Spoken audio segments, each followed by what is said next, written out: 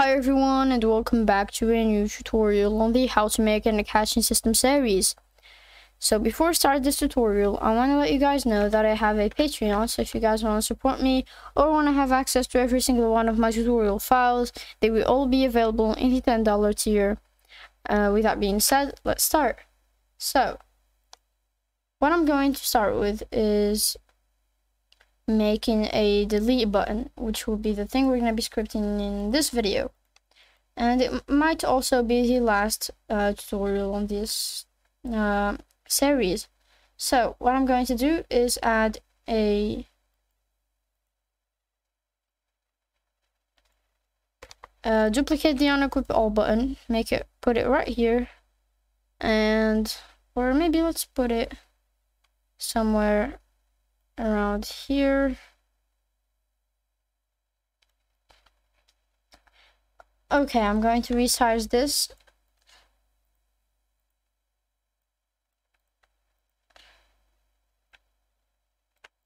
Put it right here and put this right here and change the text to delete.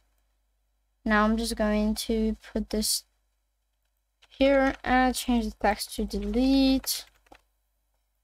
And this looks horrible, but I'm gonna have to mess around with it, but not right now. So what I'm going to do is rename this to delete. And what I'm going to do is enter the inventory client and have a local delete is equal to mainframe.delete. Now what I'm going to do is scroll all the way down, or actually all the way up, and delete mouse button one click on connect function. If selected temp is not equal to nil, then what I'm going to do is fire a remote event. So remote, I think we're gonna do remote. Let me check. So we have a folder inside of replicated storage and it's named to remote. So game.replicated storage.remote.delete. So add a remote event, rename it to delete,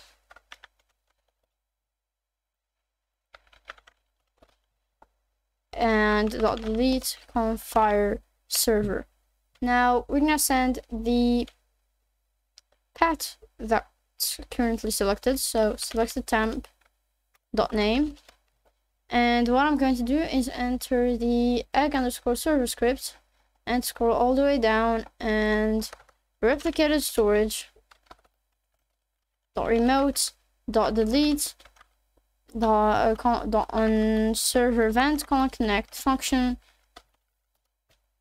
and that will take the player as the first argument and the pet name as the second argument. So if player or local pet is equal to player conf.pets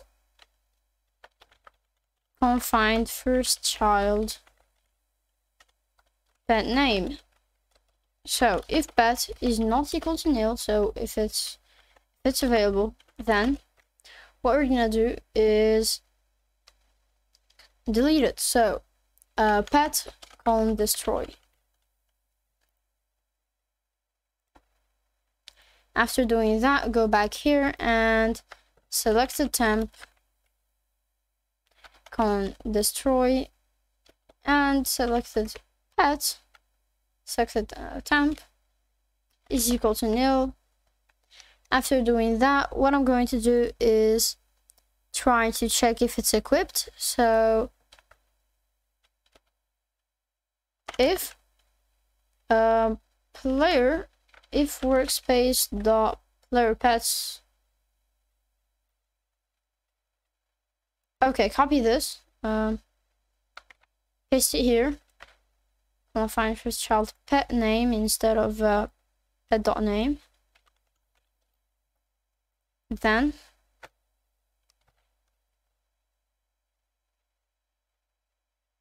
what I'm going to do is do colon find first child player dot name, colon find first child pet name, then copy this, paste it here, and add a colon destroy. After doing that, we're gonna have to reset every single equipped button. So go back here to the unequip all script, and as you can see, we have set the multiplier. So copy this, paste it here, and go back here, and inside of this we will basically copy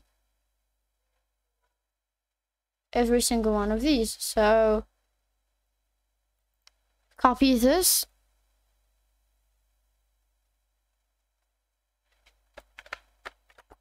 and paste it right here, and we're gonna change some stuff. So I'm going to add an if statement. So if workspace.player pets confines first child player plr.name colon get children is greater than or is equal to 0, then after doing that, add a hashtag in here that will return a table. Then we will do all of this. So we will basically unequip all.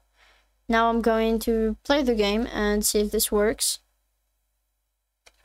So I'm just going to equip this pet and then delete it. So it's deleted and it's not in my inventory anymore. But we do have an error, so attempt index nil C frame.